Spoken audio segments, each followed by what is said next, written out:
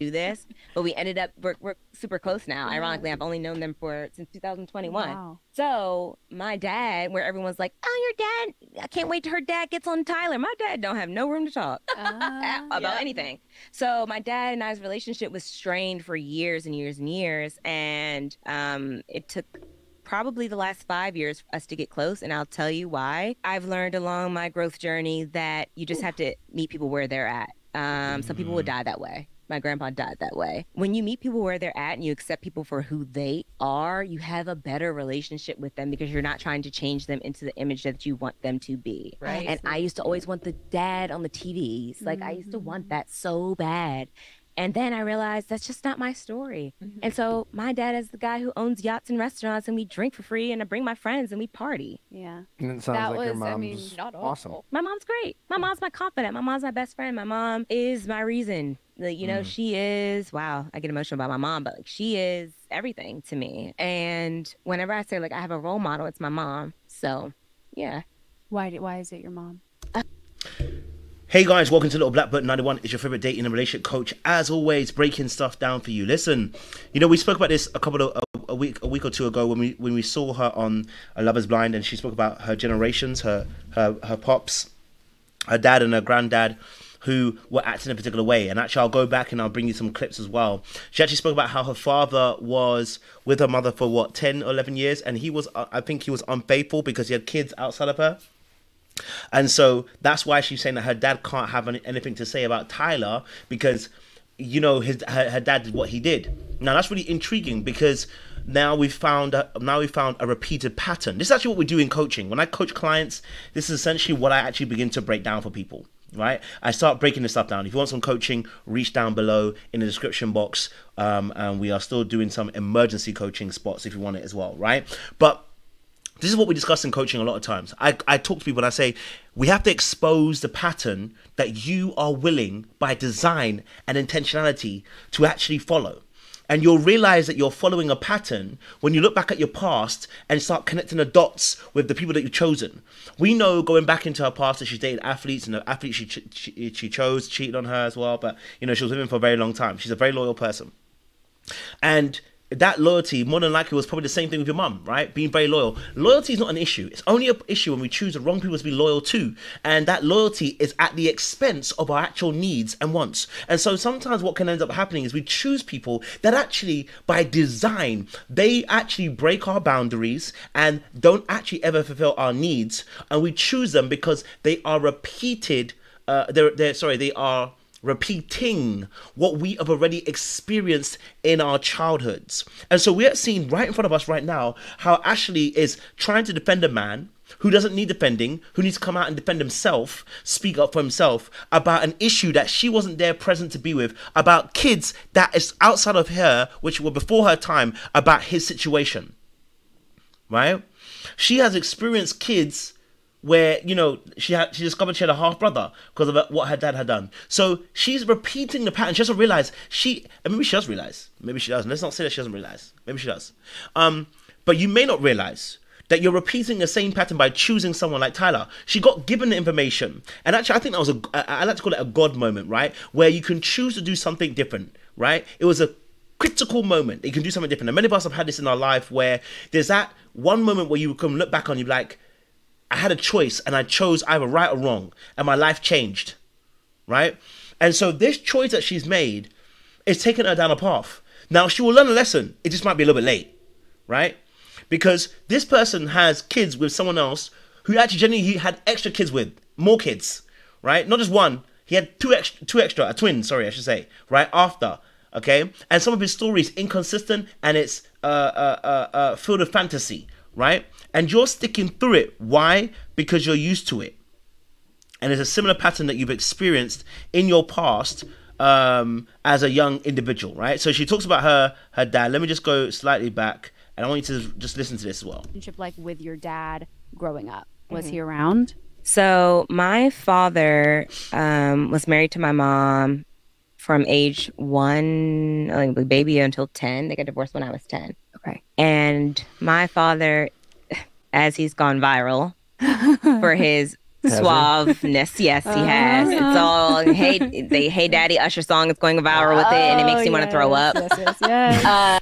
I know she was pissed because she looks like she was pissed off at the wedding, and I know she's pissed now because it's like you're going viral for being a sexy dude or whatever, but you're my dad who wasn't really my dad. Do you know what I'm saying to you? And so yes, you've come in this critical moment. I wanted you to be there, but there's a little bit of resentment, a little bit of annoyance. You know what I mean? Like he's still getting rewarded, even though he wasn't the best. He's still getting rewarded off now her back. So I can see the frustration could be there.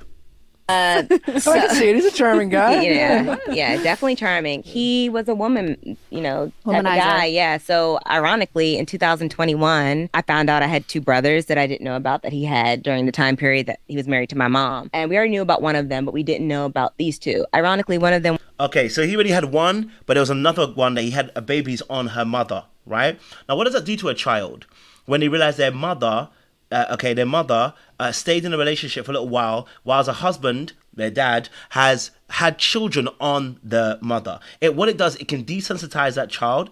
It can make that child very resentful towards men, or it can make it resentful towards to women, towards the mother, right? That I will never be in that situation. I'll never allow myself to be in that situation. Or it will be like, I can do better than my mum. I will choose better. I will do better, and I'll make sure I get the right kind of man, right? I won't do what my mum did. But if you don't change the inputs that are coming in and actually get new information, you will find yourself in the same cycle. No matter how much you want it, there needs to be an injection of knowledge that takes you on a different trajectory, because you're going to get an opportunity to choose differently, right? And so she's had an opportunity. That day that he confessed, it was a very difficult situation, but it was to break a generational curse. In that moment, more than likely, and again, I'm not God, so I'm not going to say that, but in a sense of that opportune time to say, no, I need something different. She doesn't do that. She chooses what she knows, because that energy that Tyler's bringing, that behavior of omitting and lying, she knows it. She's experienced it before. It's familiar, but because she fell in love, it's very difficult now, which is why it was manipulation on Tyler's fault. And at this moment, she needed to have a choice to say no.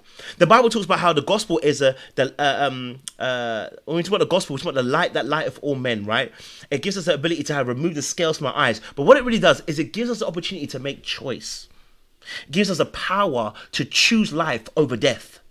You always see it in the Old Testament to the New. You see Joshua talking about it. Choose whom you'll serve today. Moses, choose whom you will serve today. Right? Life and death. And so you have this opportunity to choose life, to choose something different, to choose something that's going to benefit you. But in this case, it seems like she has chosen a path which is going to bring further generational trauma to you.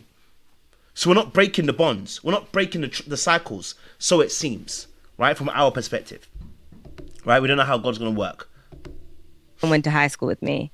Oh. The same one that went to high school with me lived in my neighborhood, and his brother was one of my really good friends. So he wrote me on Instagram in 2021 and was telling me, and I was like, this guy's trying to talk to me from high school. And then I open it, and it's a voice note of like, I did my ancestry and your dad's my dad. And I'm like, I'm so sorry to hear that. I have enough loved ones in my life. I don't need any more. Click, Now, notice how she handled that extra brother situation.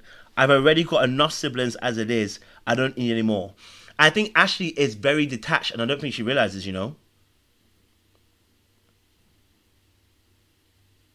of course, the relationship doesn't expand, but that first reaction, I get it. I actually do get it. Why would you want to know? You wouldn't want to know. I get it. But she might just be a little bit more detached than she realizes. A little bit more disassociated than she realizes. And I felt bad, but I just didn't. I'm 30. Like, I don't need this. So then he wrote me again, and then his brother called me, who I knew from high school, and he was like, you might as well give him a chance because he's never going to stop. And boy, am I glad that I did, because I met them, and we hit it off immediately. And I told them one day, I think the second time we hung out, I was like, fuck, I wish you guys weren't cool, because I really didn't want to do this.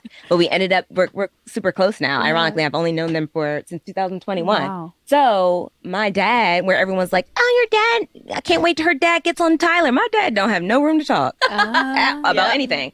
So my dad and I's relationship was strained for years and years and years. And this goes back to my very point I made about why fathers are so important in their lives of their children, because now she's saying, you can't tell me nothing. And I know that feeling. I do. I know that feeling of you can't tell me nothing, because the pain that you felt from your parent of removing the pain that your parent has imposed on you through the fact that we have our expectations of them, right? We see them as heroes. We see them as our loved ones, our parents, our carers, our guardians, our defenders, our shield. And then they shatter that experience, or they shatter that perception through their behaviors that make them very human, but can also make them very much hated by you, right? And so he's cheated on a mom and, had kids outside of that situation. You don't want to look at him that way. He's gone to prison from 11 to 24 as well. So not only has he broken your mom's heart, he's gone to prison too. He's disappeared. And so now he's come back into her life, and it's like, I don't need you for nothing, because you weren't there when I needed you, right? And you destroyed the image that I had of you.